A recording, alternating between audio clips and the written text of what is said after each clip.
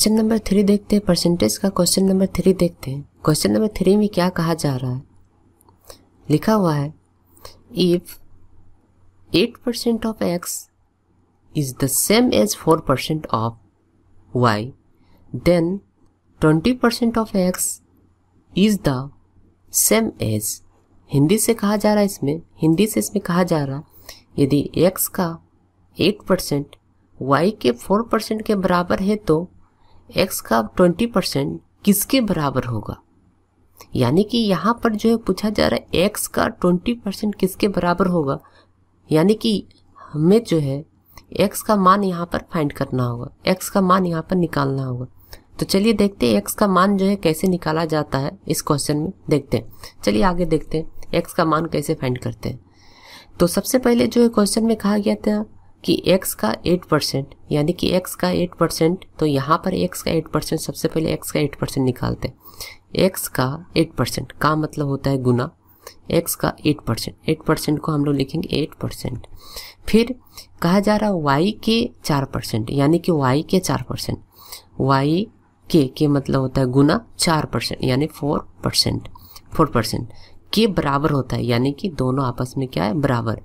यहाँ पर क्या होगा कि परसेंट कैंसिल होगा, यहाँ से परसेंट कैंसिल हुआ, फिर यहाँ से परसेंट कैंसिल हुआ, यहाँ से काटेंगे 4 दूना कितना हुआ 8, 4 दूना 8। यहाँ पर सिंप्लीफाई करेंगे तो 4 × 2 बराबर होता है 4 × 2 बराबर 8 होता है।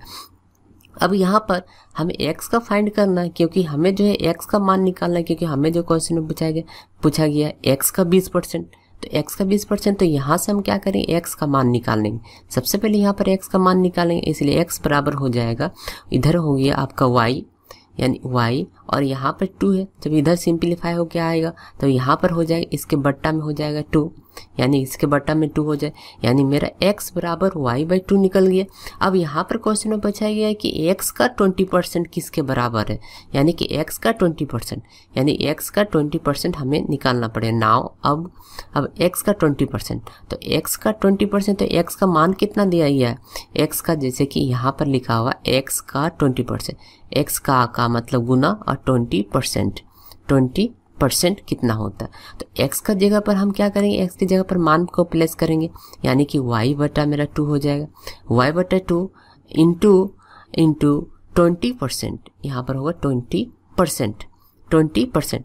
इसको सिंप्लीफाई जब हम करेंगे तो सिंप्लीफाई कितने में होगा, 10 बार में। तो अब देखना है कि y जो है y का 10%, यानी कि हमारा ऑप्शन 1 में कहा जा रहा है। तो इसको हम सिंप्लीफाई करके इसको लिख सकते हैं अकॉर्डिंग टू क्वेश्चन के हिसाब से, यानी कि ऑप्शंस मेरा जैसे दिया जाएगा उसके हिसाब से हम यहाँ पर दोबारा लिख सकते हैं 10%